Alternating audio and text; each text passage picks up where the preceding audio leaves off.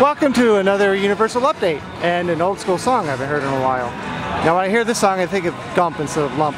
First, let's go into Voodoo Doughnut. Well, I like the line, or the lack of a line.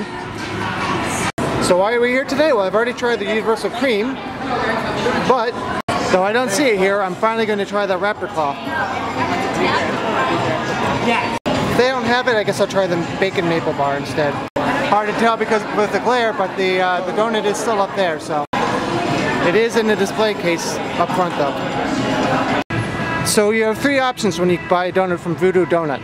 I didn't realize this. You can get it in a box, in a bag, or they can just hand it to you on this paper, which I opted for because I'm just going to walk outside and eat it right now, so it's kind of, a bag is kind of unnecessary. They will give you a bag or a box if you request it though, of course. Some donuts get destroyed in a bag, so you probably are better getting a box, but it's more bulky. So, enough waiting around. Let's try this Raptor Claw. Can I survive? I've never really been a big fan of jelly donuts, and this does have jelly in it, but it's not very much, so that works for me. It's a pretty good donut. Don't forget, if you have an annual pass, to ask for a discount. If you don't have an annual pass, it's not too expensive, but pretty good. Alright, before I go any further, I just want to say I'm very sorry that July has become a very, very crazy busy month for me, and I haven't been doing as many updates as I would like to, but I've recently worked with Mango's Tropical Cafe and produced 2 videos which I hope to be posting very, very soon. And just in general, I haven't really been able to get out and do a whole lot of things. So, sorry. I started this channel because my Roddy Paws channel, well, one of the reasons is my Roddy Paws channel videos take a really long time to shoot and edit, and these videos are a little bit faster. I am looking for some ideas to improve my videos, so if you have any channels that you also like to watch that I can maybe learn some things from, go ahead and post the channel name in the comments. So let's go into Universal Studios and see what's new there. So I have something exciting to show you. Well, it's exciting for me. I of course was shooting from this platform over here, which is my favorite place to shoot the globe. It's out of everyone's way. But before I go, I want to say one other thing, and that is, if you turn to your left, or my left, see that the boats are going right now, the water taxis. When there is lightning too close to Universal Orlando, they do suspend operations. Just heads up there. Now we're going to go into Universal Studios. That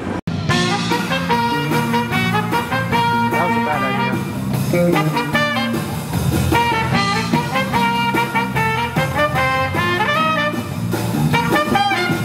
It's not much yet, but this is the first sign of the scare zones going in here. Although this is actually not for a scare zone. This is lighting for Halloween Horror Nights. There's a lot of work I've been seeing that I can't show you because it's back of house. You'll have to wait until Halloween Horror Nights and come to Halloween Horror Nights to see that. I'll try to show you some of the houses when they open in September, but for now, I'll show you what I can show you. That didn't make any sense. But first, this is the first time I remember ever seeing this open. Usually it's closed off. I'm not sure why. But it's a whole lower deck here near Lombard's in San Francisco. Place you can sit over here. I don't know why it's normally closed. You can come over here and look at the ducks. I just swam away when I came over here. You cannot fish here though. Sorry. I didn't come here to shoot this because I didn't think it would be open, but I think this is pretty cool. Look at all this space. Nobody's here. They don't know they can be here. So this is still open when you visit. Come out here for a little bit if you have time. It's a pretty neat little area to take a rest, although, yes, I know it's in the sun. Sorry. There was a statue over here. I honestly can't remember what it was of, though. Well, this would have been a good place to watch the Cinematic Spectacular back in the day, but long gone now. Wish they would bring back the stunt show over here. This would be a great place to watch the stunt show. If you need a ramp, you can enter on the Lombard side. There's a ramp over here and a ramp over here. The other side has steps. On the other side, over here in the London waterfront, you see another piece of truss or truss tower for Halloween Horror Nights. That's the good part. Now the bad part, it is getting closer and closer to Halloween Horror Nights, and Fear Factor Live is still here. It will not be torn down before Halloween Horror Nights. And there's still no Bill and Ted. Not happy. It is rumored, and it does make sense, that Academy of Villains will be here in the Fear Factor Live theater this year. So, if a hurricane comes, it won't blow away their stage this year. Today is July 28th, and you can see a little bit of the smoke from Fear Factor. And I would say the crowds today are moderate, if you're wondering. Going past Bumblebee Man's Tacos, they are kind of expensive, but I think they're really good. Never saw a kiosk outside of this truck before, that's new. A reminder, you can have your picture taken here in front of the DeLorean, or otherwise known as the Back to the Future car. The train is here, but there's no photo station for that. I used to love walking through the Central Park area. It was a really nice area, but now it's closed off during the day. It's only open at 8 p.m. for the cinematic celebration. And they put a lot of concrete. This used to be the best service dog area in any theme park I've been in. Now they moved it to another area I'll show you in a moment. But just like Volcano Bay, not quite finished yet. And I've been working on it for months. It is safe, but they have some work to do. Wimpy's is now open, but the Universal Studios Kids Zone Pizza Company, even in the summer, still not open. This is one of the many modifications they've made. This gate is new. It goes up to some stairs for a viewing area, not the one I would recommend. But this is closed because they're not finished with it, because they still have that cord going across. So you cannot enter through this way right now. And also all the lights are very temporary. It looks like Halloween Horror Nights lighting, so hopefully they'll make that look better at some point. But the show is pretty good. Time for a C show and a really old song. See, this truss tower is part of the cinematic celebration. It's supposed to be permanent, I'm not sure. But now this truss tower looks very similar. This is for Halloween Horror Nights, temporary.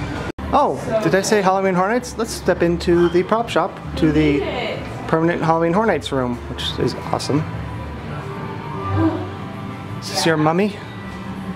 I know, it's not really a mummy, it's just a corpse. There's Chance, of course. There's a mummy. Psycho Scarapy, Maximum Madness. That's from a few years ago. That is all the way back from Sweet 16, Halloween Horror Nights 16. That is $600. Not sure why it's still around here, but there it is. Wow, my, what big hands you have. So, look at Chance. She looks so sad that she's still here. Now this, it says Halloween Horror Nights 1/2, which is interesting, but apparently it's been seen in multiple scare zones. This is from the former Triceratops encounter area. I think I might have showed you this before. But there are some new developments. There are some new developments in that area. I can't really say what because I'm not sure. But look for something interesting in the future over there. That's all. This is partly why I realized it's time for an update. There's now a store for the cinematic celebration. They really do treat it like an attraction, which is interesting. Heads up, it says Cinematic Celebration Store, but it's actually merchandise from the movies featured in the Cinematic Celebration. So if you're coming here thinking you're going to get a t-shirt or something specifically for the show, no. But here's Jurassic Park and Jurassic World, which are, well, it's really Jurassic World that's in the nighttime show. $21.95 for this. This is also part of the new nighttime show, as well as Secret Life of Pets. E.T. is actually in the new show as well. This guy, thankfully not featured in the show. It's a little bit of Secret Life of Pets, but this I think was here before. There is a brief moment of the trolls in this show as well. If you've watched my video of the show, this is, well, you can see that one. That is $19.99. Don't forget, if you have an annual pass, you do get a discount. And of course the Minions. So that's a look around in the renamed cinematic Celebration store. I have to stop myself because I want to say Cinematic Spectacular because it sounds so close to Celebration, but it's now called the Cinematic Celebration. It is a Saturday and Schwab's is closed. That's interesting. It had been open early in the summer. Brief look at the wait times. In the summer right now, both Universal Studios and Islands of Adventure closes at 10 o'clock every evening, and Volcano Bay closes at 9 p.m. Usually reserved for Halloween Horror Nights. Under this cover shows the details for Deal or No Deal, which is being recorded here in Universal Studios this summer. The tickets are gone, but I believe there is a standby queue. I might go see the show and tell you guys about it, but being that it's a show, I won't be able to shoot any video or photos of it. And the final thing I'm going to show you is another Trust Tower near the New York Public Library. It's also for Halloween Horror Nights. It'll light up the way to the houses that will be back here. Everything else, like I said, is back of house, but there will be more updates coming. And here is the site of the former lockers for the Revenge of the Mummy ride. It looks like there used to be an outdoor queue here at one point. But being this is where the lockers were, it might be far back as Confrontation when this park first opened. Well, I have actually not been in here since the renovation, so let's see what it looks like. Looks kind of bland in here. They removed a lot of theming and sold it in the prop shop. For some reason there's some flashing LEDs up here. Here is the pay station where you can pay with coins, bills, or a credit card. You can also pay over here directly by credit card, and you have to scan your pass. So when you get on the ride, make sure you take whatever ticket you have to get into the park with you, because you'll need it to open the lockers. The light is green, crap is clean. I mean, light is green, there are lockers available. Light is red, you're dead. I mean, light is red, go somewhere else. And of course, if it's amber, it's somewhere in between. And if you're unaware, the Revenge of the Mummy is a high-speed indoor roller coaster. I made the mistake of going on it once, thinking it was a simulator. It is not. Well, this is interesting. I've never even seen this. It used to be blocked by the lockers. Just like the sign is blocked by the column. Unscheduled stop to Starbucks. Here at Universal, we have an ad for a Disney movie. Staying with the raptor theme, I just saw that there's a raptor attack, which sounds weird, but I'll try it. Because it says, try one today. So, like I said, also pineapple, because pineapple's tasty. If you're unaware, if you buy something such as fruit, when you pick up a drink, or even if you're not picking up a drink, ask for a fork. They're not out with the straws and everything. Just so you know. Here's a real-time reaction, sort of. It's being recorded, but interesting. You can see it's a little bit screen down below, and it looks like blood. It's pretty good. It's very neat.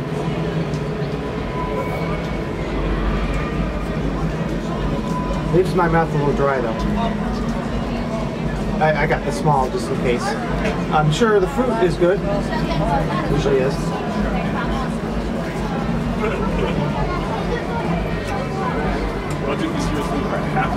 Good pineapple is really good. But it's very easy for it to be bad. But this is it's pretty good. So if you want to try something different when you're here at Universal Studios, I'm sure they have it at Islands of Adventure as well and City Walk. Raptor. They did do a nice job of theming out the rest of this area for the projectors for the cinematic celebration. I suspect this will be open soon. I believe this is a multicolor laser projector, which was added after or near the end of the technical rehearsal of the cinematic celebration. And over by Transformers is another area for the projectors, which is now themed out. Time for some super silly stuff. Just want to come in here quickly and show you a few things. This is $24.95. You can squeeze them, but they don't squeak. And look!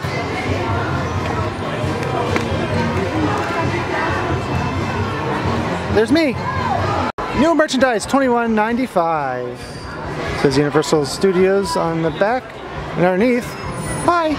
Looks like a pop vinyl, but it is not. It's a knockoff. This is $17.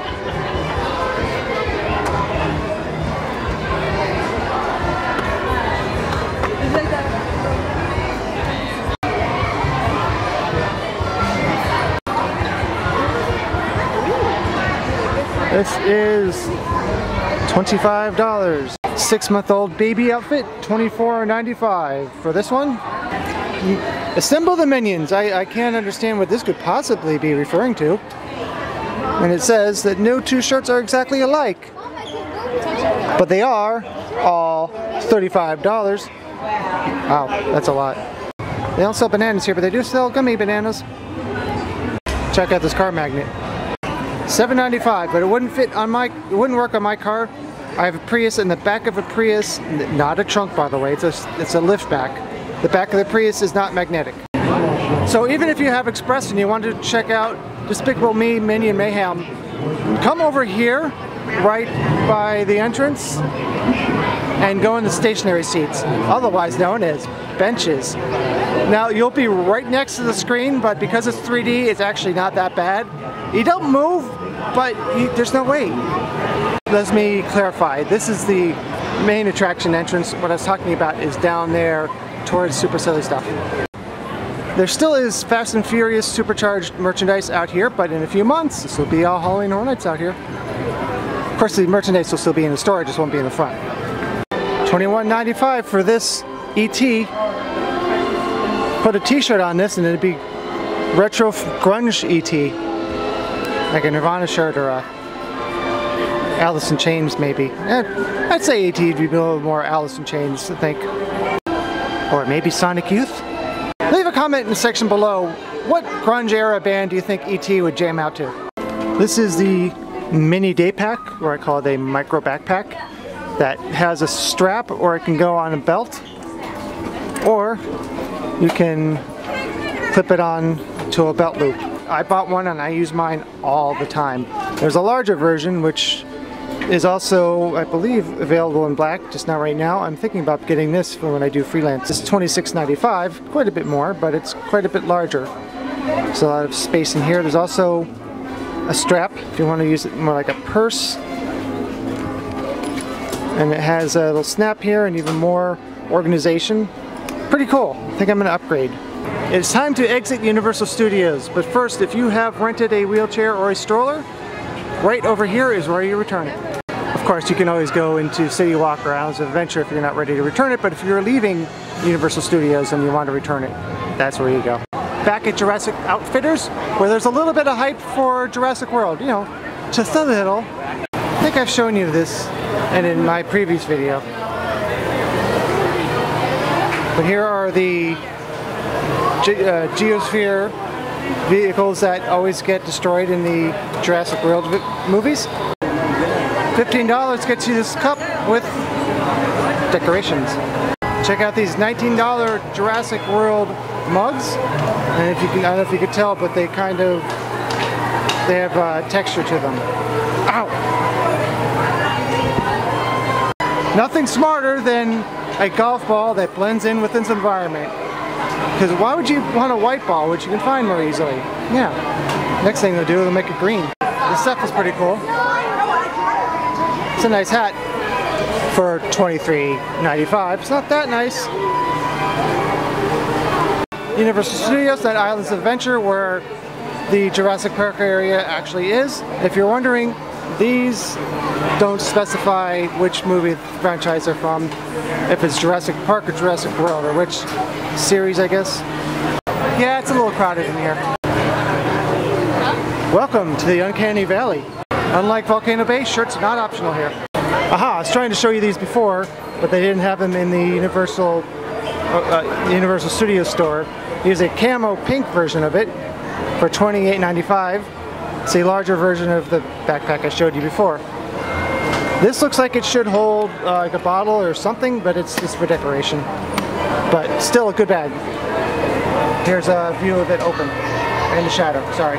I wanted to show you the Jurassic World inspired snacks I've been seeing on Twitter. Looks like I'm gonna have to keep looking around for them.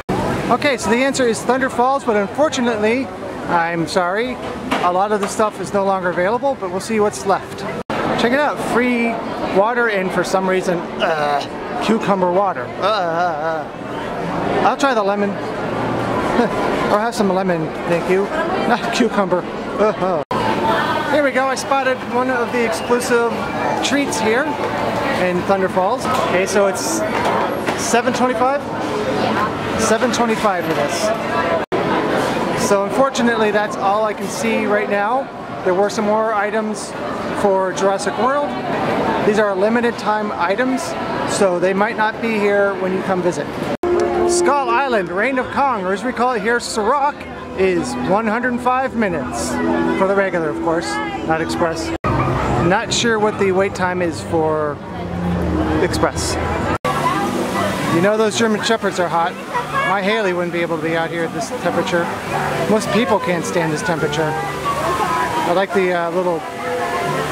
Wonder why one has boots and one does not. I don't know. It's a 45-minute wait for Spider-Man! Now a quick walk through the confusingly named Universal Studios Islands Adventure Trading Company. Here you can buy books. Boring! As long as the guy doesn't say no soup for you, I'm assuming this is for soup, I guess it could be used for cereal. Ooh, then you can drink out of a nice, very, very small spoon though. This is $16.95. I guess you can use it to eat cereal with. Here's something a little retro. It is a novelty item, not a toy. $5.95. It's a slap band, which is like the slap bracelets from the 90s. I would put it on, but my arm is sweaty. I'm not going to get it all nasty. Also available in blue. For $29.95, you can get this shirt, which changes colors in the sun. When it's exposed to the sun, it's not the traditional logo with red. That's cool, like red and yellow. I guess that's cool. And for $39.95, here's an even larger version of the mini backpack. It's so big, it's an actual backpack. Mini version, or that version, and here's the first one I showed you. Big difference in size. I would not try to put that on your belt. Starting to think this doesn't come in black, which is unfortunate because I want one in black. It is available in black. It is not available here or in the Universal Studios store. Now it's a mission. Next stop is City Walk. Very quick trip to the City Walk Universal Studios store. However, first I want to show you this. No idea what that is. I wish I could tell you what this is. I honestly don't know. Although there are some lights up here. Looks like they might be using this for something for a change. Nano blocks. They're kind of like Legos, but even smaller for $18.95. Come on, really?